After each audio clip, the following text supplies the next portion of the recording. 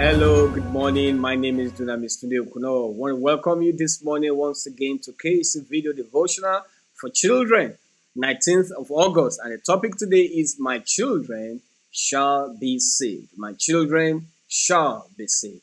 This is a wonderful promise to claim over our children.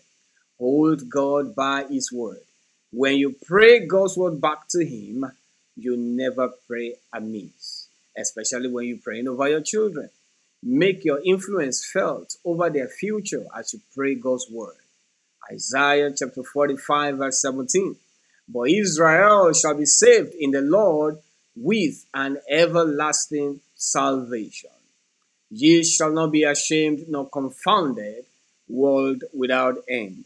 Your children shall be saved from sickness and also from untimely death, from negative influences, witchcraft powers, and all forms of addictions in the name of the Lord Jesus Christ of Nazareth.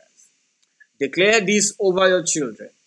But Israel, put your child's name there, but Dunamis, Dogzan, Dunamai, shall be saved in the Lord with an everlasting salvation.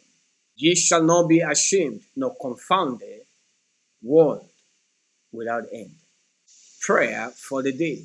My children are protected from every form of evil in the name of Jesus. My children are protected from every form of evil in Jesus' name. Thanks for joining this morning. Tomorrow morning will be another time. If you'd like to partner with us, please kindly check the URL on the screen at kissesandhugs.com/give. God bless you. Have a good day.